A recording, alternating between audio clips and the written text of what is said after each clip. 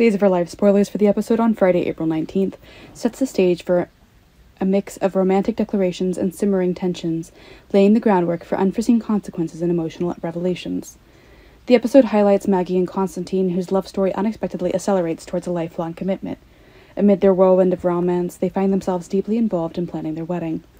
This development sends shockwaves throughout the town, particularly affecting Xander Cook and Sarah, who are clearly distressed by the news of Maggie and Constantine's upcoming wedding.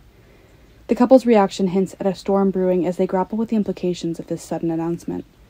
Meanwhile, the subplot thickens with Rafe, who is more caught in a tense confrontation.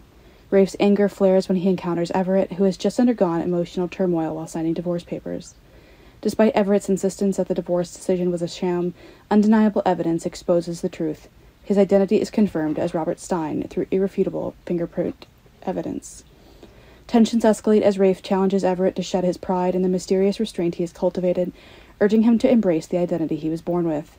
Amid these intense moments, Rafe hints at a deeper feeling and future intentions with Jada, indicating a desire to further solidify their relationship.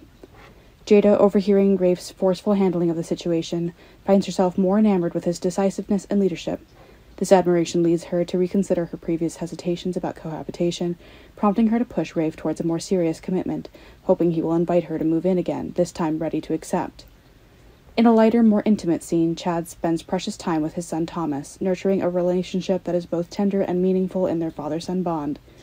However, hidden behind this serene scene is a mystery surrounding a red card, which Thomas secretly swipes from Constantine's room.